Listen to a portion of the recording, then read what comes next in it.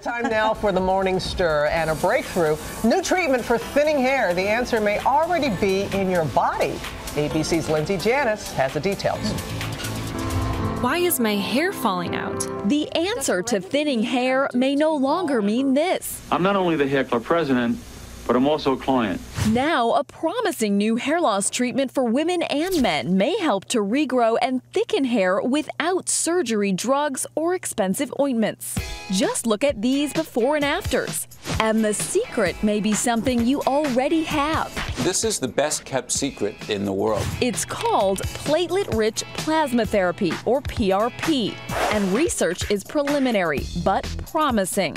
Doctors who use it say it works by injecting the platelets from the patient's own blood directly into the scalp, saying that they contain growth factors that stimulate the regrowth and thickening of hair follicles.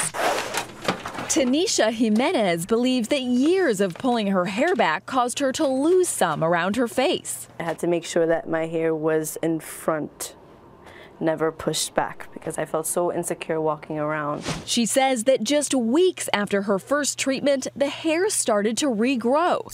This after just one treatment.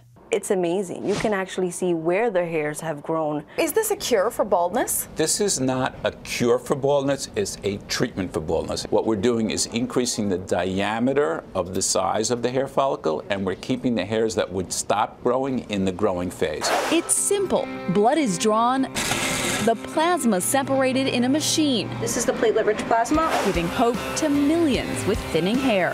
For Good Morning America, Lindsay Janice, ABC News, New York.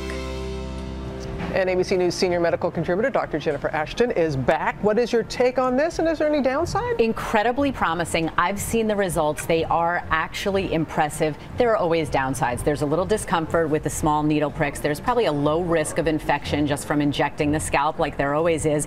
But there's the cost. It's about $400 or so per treatment. It sounds like a lot, which it is, but when you balance that against what people who have thinning hair spend to treat that problem, it's probably a wash. You said per treatment. About how many treatments do you need? You can see results after just one treatment, really? But typically it's one treatment, then another one a month later, and then probably a third. Sure, it varies from person to person. Exactly.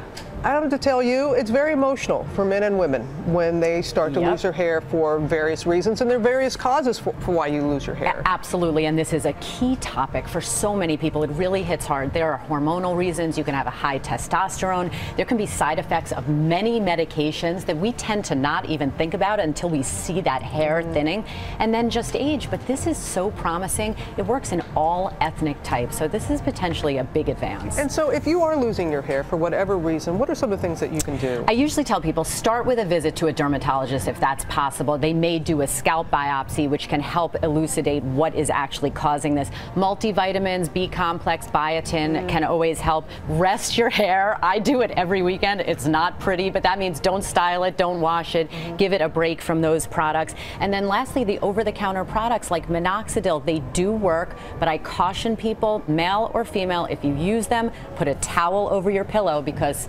you'll grow hair on your face as well as your head. Yeah. Oh, who knew? There you go. There you have it. That's kind of a bummer. Breaking news, Robin. Thanks so much.